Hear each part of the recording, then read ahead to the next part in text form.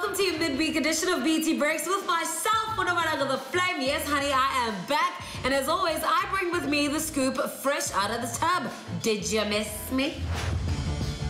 The sad news of radio veteran Bob Mabena's untimely passing sent shockwaves through the nation earlier this week when we learned that the legend is indeed no more. Now, it is with no surprise that with over 31 years of broadcast experience, most South African media personalities credit Bob Mabena for blazing a trail and opening doors for them in the world of broadcast. Now, radio and TV host Reddy Klabi tweeted a fond memory of how Bob gave her her very first job in radio with no experience but purely based on her talent, and that is a testament of the true visionary Bob Mabena was. Now, we at BET would like to send our heartfelt condolences to the Mabena family and his loved ones. Legends may fall, but their memory lives on in the hearts of the people they touched. On a slightly lighter note, Zodwa was the topic of the town when her disgruntled lovers rant went viral this week. Now, in the video, Zodwa is calling on the nation to help find her ex-lover Vusingubane, whom she claims used her name to score himself a swanky new car for the Durban July.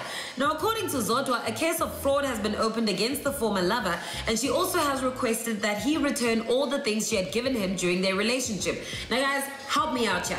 Does dating someone way younger than you usually end in one messy blow-up? I mean, first it was the Smiths and their entanglement saga, and now this. Yo, guys, maybe just stick to dating people within your own age group to avoid juvenile drama, you know what I'm saying? Nicki Minaj's legion of followers, better known as the Barbs, have descended once again and joined forces to unleash their fury on their latest unsuspecting victim, in this case ASAP Ferg. Now, the reason for this outrage and the hashtag ASAP is over party comes after the release of the Billboard Hot 100 list, where ASAP's track featuring Nicki called Move Your Hips only managed to hit the number 19 spots. Now, according to the Barbs, the reason behind the song failing to reach number 1 was because ASAP allegedly failed to submit the sales of the track from his website, which apparently combined with Nicki's sales would have resulted in another number 1 song on the Billboard for the platinum selling queen.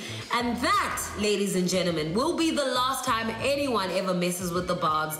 That is for sure. And speaking of Miss Onika Mirage, Cardi B didn't let her feud with Nicki stand in the way of her giving Miss Minaj due credit for the role she's played in flying the flag for female rappers in the game. Now, in a recent interview, Cardi spoke about the fact that there was a time when there was only one female dominating the rap game who continues to do so. Now, of course, she wouldn't bring herself to mention the woman in question, but it's pretty obvious as to who she was referring to, which honestly just speaks to the fact that you can't deny Nicki's contribution, prowess, and dominance, man. Beef or no beef.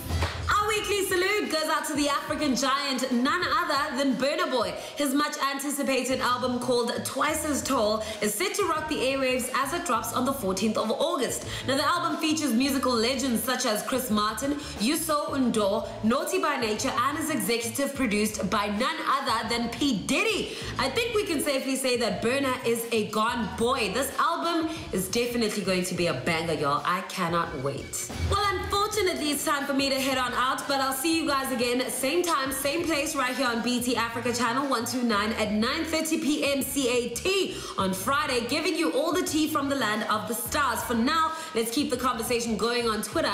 Use the hashtag BT Breaks app and tag at BT_Africa to let me know what you thought about tonight's show. Otherwise, I will see you next time, and until then, please stay safe, sanitized, and healthy. I'm so glad to be back. I love you all so very much. Mwah!